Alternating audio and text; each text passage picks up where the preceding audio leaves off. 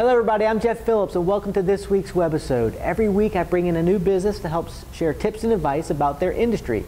And today I have Wini Curly. And Wini, welcome to the show. Thank you, Jeff. Nice to be here. Sure. Why don't you explain to everybody a little bit about yourself? Okay, I'm the Clarity and Change Catalyst. I'm Dr. Wini Curly. I do personal development work with my clients. I help corporate executives as well as entrepreneurs achieve success with less stress. A lot of the times people are going along, things are going great, life and business are working, and then something comes along and kind of knocks you sideways. Things that knock you off your game, and that's what I help people get through, and I like to say I help them grow through it as opposed to just get through it. Huh, interesting. Go to the other side with some benefit. Awesome. Yeah. Great. Well, let's start with someone who feels unlucky. I mean, I know just on my Facebook feed, you can tell who's having a bad day, or they're always putting up there saying, why does this always happen to me? Right. Yeah. So, I mean, what can someone do to kind of get out of that, if anything? Well, you know what's really exciting to me and fun? I found this article, and it's actually called The Luck Factor. There was a book written by a professor in England, and he did a research project on what it means to be lucky, and discovered that it's actually a set of behaviors, attitudes, and beliefs that help people create their own luck. That you don't have to be stuck with whatever bad luck you think happens over and over again. There is a way that you can actually change your luck. If you saw the movie Brave, I know you have a little girl, and she said, if you could change your fate, would ya?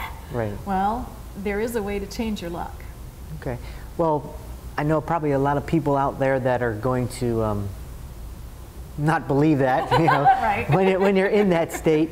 Are there any characteristics or anything specifically that you could share with us? Absolutely. This article laid them out very clearly. There were 4 key characteristics that people seemed to have that considered themselves lucky and experienced good luck fairly routinely. The first one is to make the most of chance opportunities. So what seems like randomness and chance opportunities, they could connect to that and take it to the next level, create more of what they needed and wanted by a comment or an introduction. The second one is to decide based on intuition. So actually trust your gut a lot more, not only your logical mind, but to trust your gut and your intuition. Maybe it's just about, yeah, I really should go to this networking event, or you know, something like that out of a conversation. Ooh, wonder if they would consider this idea, and trust your gut. The third one is expect success. So actually expect that you're going to succeed. It's a level of energy and emotion that helps you achieve what you want to achieve, but it's a practice too. It's a way to get yourself on the right energy level, wavelength mindset that allows success to be comfortable for you. And the last one is kind of finding the pot of gold at the end of the rainbow. Even when something doesn't go quite right, or some people might call it unlucky, you look inside there and say, what did I learn? What's the benefit? What did I learn not to do? What did I learn that I could do better next time? And to actually not even claim bad luck, because your attitude is that, well, there was something good in there for me. Okay. So someone watching this, you know, okay, realize that they have one of these characteristics. Is there anything that they can do specifically to help them, you know, move on?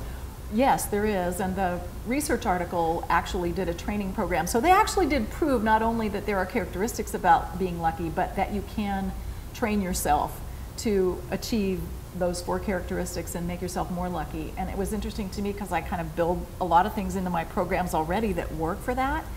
And one thing that is very simple, and anybody can do it, is every night before you go to bed, think of at least 1 thing and up to 3 things that you did good that day, that you can genuinely say, I'm proud of myself for that, I feel good about that, and let that feeling of pride and happiness and satisfaction fill you. Just let it actually be there, kind of wallow in it for a few seconds. And as you begin to do that, you'll create more of a fan mentality than just the critic that's always there, and it can help you change your belief and your automatic response to what's happening. Okay. Well, that's very interesting. I mean, there was a point in time in my life when someone had mentioned that to me, and it's true. It worked, and it helped me change and get out of a funk that I was in. One of the things that I did create for my clients was a guided meditation. It's a free gift online, and it will be on the website at the end of the video. And it'll help you, if you use this every night before you go to bed, to actually create that practice of being proud of yourself. It's a little 7-minute audio, but it kind of coaches you through it and gets you in a habit, because it's creating the habit that makes the biggest bang for the difference there. So Yeah. I appreciate that, and I hope all of you appreciated that as well. And if you would like to learn more about Dr. Wini Curly, please check out the website at the end of this video, and she would be happy to talk to you in more detail if you feel like you need to reach out to her.